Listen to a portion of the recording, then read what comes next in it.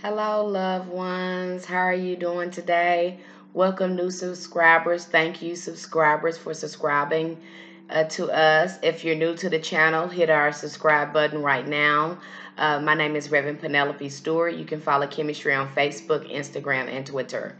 Today, I wanted to talk about karmic loops. You heard me mention a little bit about karmic loops yesterday, and you're probably thinking to yourself, what's a karmic loop? I've never heard of that term before. I've never talked about it on this channel because I'm dealing with a lot of this stuff. I'm going to talk about it with you today. I like to talk about it when I'm personally going through that experience. I think I can describe it better if I have experienced it. That's just my opinion. But let me dive in here and talk about karmic loops. I got some notes here. Karmic loops are behaviors and patterns that are repetitive. The same action produces the same reaction or result. If you want different results in your life, you will want to change the actions that are producing the results. Karmic loop is when our thoughts and vibrations does not change, hence allowing us to remain in a place that is stuck and divided on the lower side of duality, without ever stopping to question and think if it's right for us. So, a good example of a karmic loop for me, I know I found myself in these unhealthy relationships. Didn't know why, but I kept recycling the same relationship. It was like the same stuff, but but a different person. And I didn't know where it was coming from. And it was because my vibration, I was on that lower vibration, attracting that same experience to me. And I needed to raise my vibrations. I started really working on raising my vibrations, trying to draw a healthy relationship. That's when I really started doing some work on myself and started looking at myself and saying that I needed to become the significant other that I wanted in my life. And so I really started doing some work on myself. But then it went deeper once I started doing the work on myself. For that, I just kept doing work. I started finding out more and more about myself once I started doing that.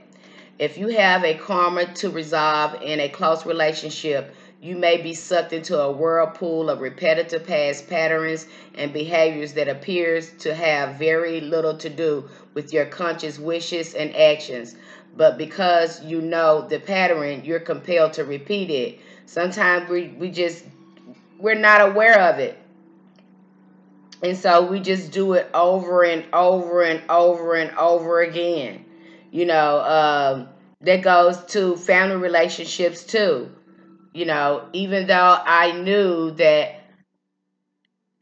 my family, we can only get along for so long, we repeat the same pattern over and over again. And there was a lot of emotional and psychological abuse in that family dynamics. And I kept repeating it over and over again. And see, that's a difficult thing to try to repair. It's difficult to do that because there is some like I was talking about yesterday. There are some soul ties there. So the thing is to get yourself out of that karmic loop. All right, and that can be difficult to do with family when everybody in the family is in the karmic loop. Everybody, you kind of uh, you kind of recycle the experience because everybody is in the karmic loop. All right. So, and that makes you stuck too because you get sucked back in to that karmic loop. And you can see that in relationships as well, romantic relationships as well. But it's really stronger. It's really strong in families because of that love dynamic that's there, that bond that's there, that soul ties there is really stronger in family. All right. Making new patterns takes much more effort and brings unsettling change. It could mean you have to look at yourself in a new light, which can feel daunting.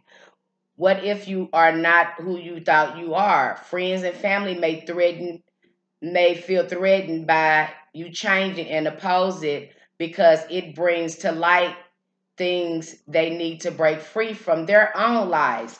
And see, that's what I'm going through right now. Once you start changing, because your family might be on a lower vibration, and you start changing and you start coming into enlightenment, and you start evolving, that's going to make them uncomfortable, because it's like holding up a mirror, making them look at themselves, and they're just not ready to make that change yet.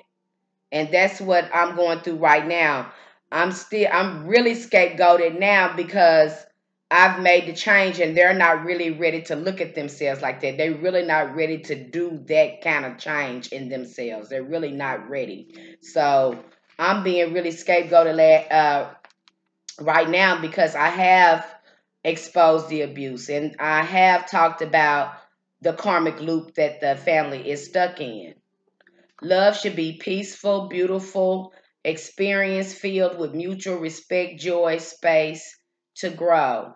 If you're hypnotized by someone who controls, mistreats, or lies to you, but you still refuse to believe they're deliberately hurting you, you're in a karmic relationship. And that is so hard, I guess, too. That's hard in a romantic relationship. Like I said, you see more of those dynamics in a narcissistic relationship, like I said in the other video.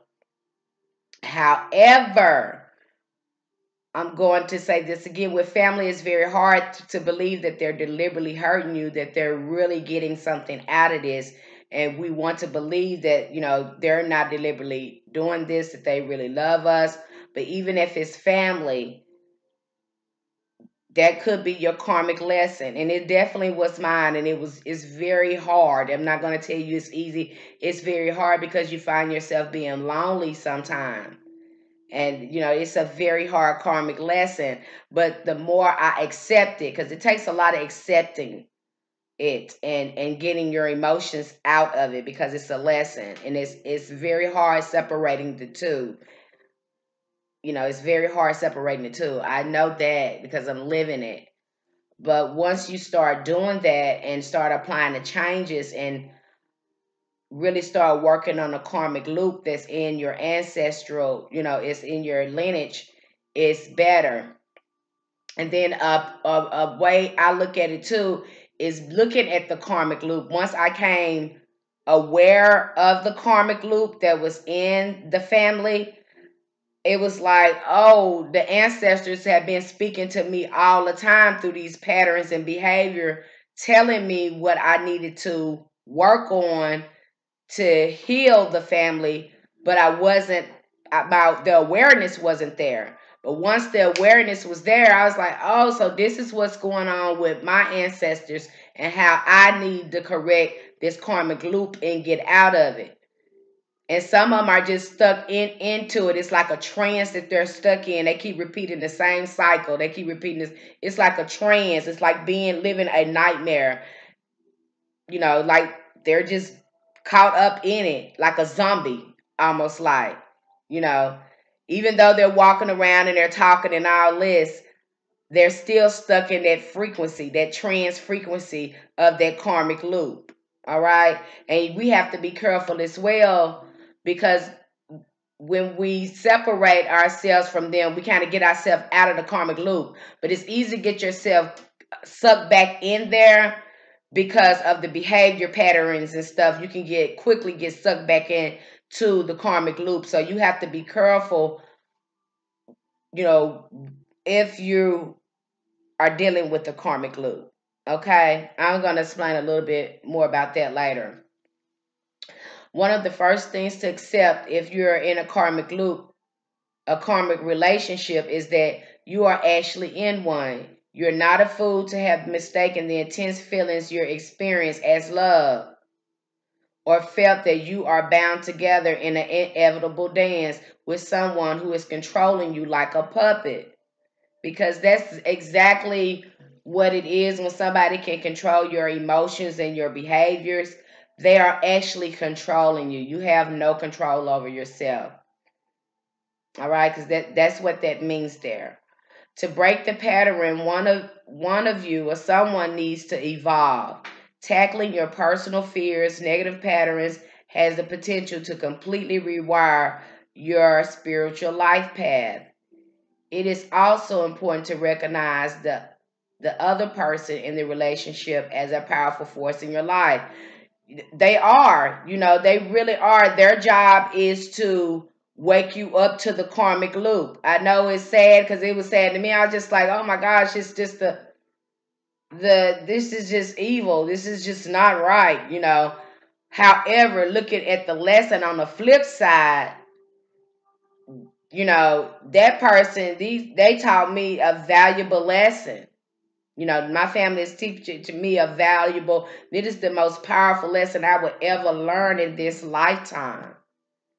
All right. So, yeah, it was very painful. It was very ugly, but it was a very powerful lesson in it. It sparked a spiritual awakening in me and helps me evolve, each and every day as I work on this karmic loop. They are teaching you a valuable lesson, one that you could free you from an endless loop of negative behavior. Because it really is. Their behavior has freed me from a loop of my negative behavior, causing me to look at myself how I was contributing to the problem by reacting to it. So now I can't just look at their behavior. I have to focus on my behavior, how I was reacting to it, and letting that energy kind of control me. And that's breaking the trends, bringing your awareness to the karmic loop. That your awareness is everything in your spiritual journey.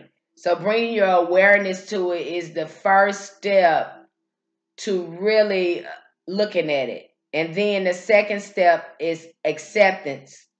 And then the third step is action, which really you start really working on yourself. Now, I have a program, as I've mentioned before, called Know Thyself, and it really helps deal with a lot of these defects, karmic loops, karmic debts, soul ties. It helps deal with all of that stuff, inner child stuff, emotional baggage, trauma. It helps deal with all of that stuff if you're interested in taking my course. Once you assert yourself or take a charge of the situation in a conscious way, you'll feel the burden slowly lift. It's like you're coming out of a fog too, because your awareness, you just start being aware of everything. Like, oh my gosh, once you start, clearing it up and working on yourself, your awareness and your intuition just heighten. You think your third eye is open, but when you really start doing the work on yourself, you really can you can see. Communicating your needs and wishes, not tolerating unkindness, because some of us are pushovers too. If you're experiencing this, that means that you need to assert yourself too. That's what you're supposed to learn in this. Sticking up for your opinions and beliefs, and mostly important, forgiving yourself will melt those binding karmic ties into oblivion. So it takes conscious work to work on those karmic loops. Like I said, I did some cord cutting, working on some soul ties to get myself out of the karmic loop. I hope this video was insightful for you. I hope it helped you. If you're interested in my course, please click the link below and you can start my course at any time. If you're interested in knowing more about my story, how I came to meet the ancestors that started me on my healing journey, I can send you my free book as well. All right. Thank you for being here today. Light and love, may the ancestors be with you.